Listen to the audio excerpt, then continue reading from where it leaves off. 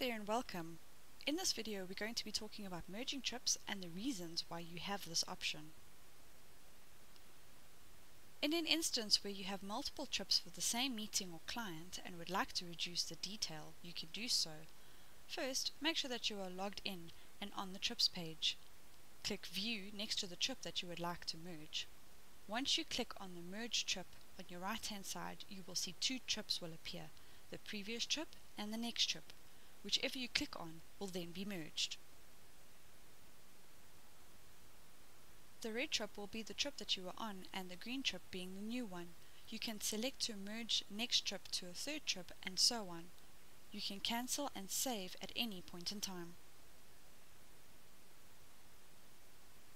Thank you for watching. For extra tips and advice, look out for more tutorial videos to come by liking us on our Facebook page or following us on Google+.